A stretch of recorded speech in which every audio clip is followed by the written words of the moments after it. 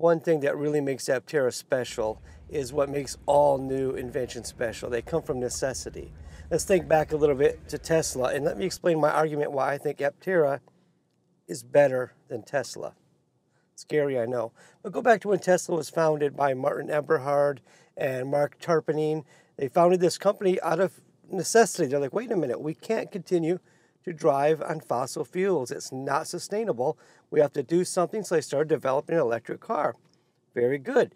A little while later, some bold investors showed up, one of which being Elon Musk, who had just sold his PayPal platform to eBay. He was flush with cash. He said, let me throw some at this project, which thank goodness he did. And then he became the controlling interest, the CEO, so forth, and started taking it to the masses. But it still left a problem.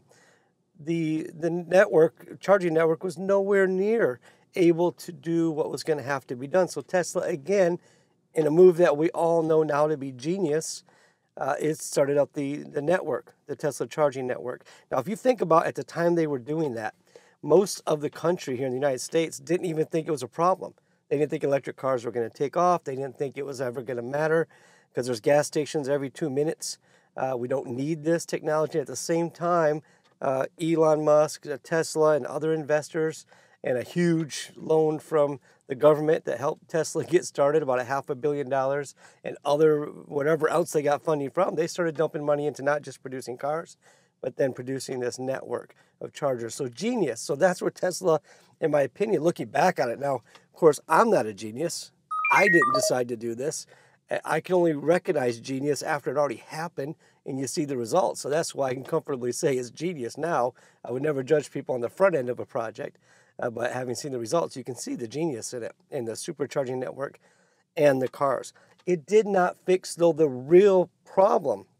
It still takes dirty fuel to make enough electricity to charge your Tesla and any other electric car. Now, certainly there are some areas where wind and solar is being heavily utilized. There's other areas where it's being completely ignored. And it is certainly not a large enough portion of the electricity we use to offset the dirty energy that's building electricity. Whether it's coal mines, those are fewer. Natural gas is cleaner, but still dirty. So they did not solve that issue. Now let's go to the Aptera. Why I think Aptera is, when we look at it in the future, we look back on it, we're going to say, now that is a genius company. The Aptera, it goes along with the same idea that we cannot exist on fossil fuels anymore. We have to change. It's a battery electric car that does that. It's hyper efficient, which means we're going to use less precious minerals because we don't need as big of batteries. Also, we're going to spend less time charging it, which means we don't need as much dirty fuel to run electric generators to charge these things, electric companies. So those things are right in line with Tesla, just a little better. But then let's go a step further and say, wait a minute.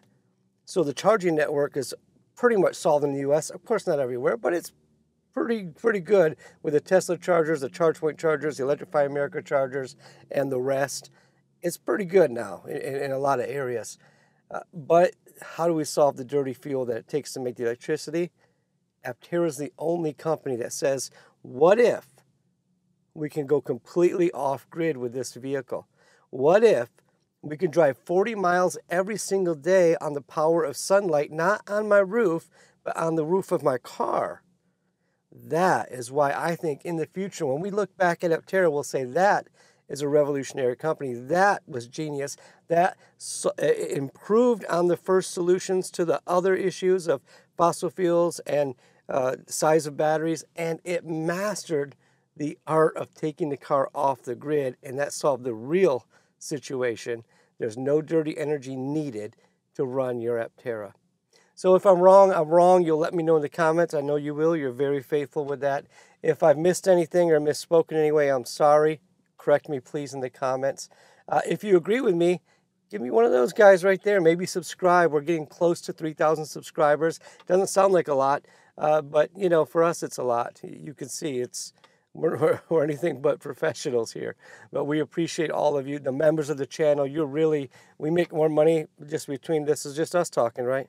We make more money from our memberships most times than we do from revenue from the ads that YouTube places on our videos. and any other form of money, like affiliate links in the description. We make very little on that. Really, it's the members that really keep us doing this. If it wasn't for you, we would not keep doing this. We really appreciate the support. And the coffee. Bob Newchild bought us a cup of coffee this week. Bob, stop spending money on coffee. We do appreciate it, but we do appreciate you. Some have went to our store and bought merch, the Mug Club. We appreciate you. Thank you, everybody. Here's another video that's not as boring as this one. This was just a thought I had. I just felt like I had to get out there. Have a great day, everybody. Thank you.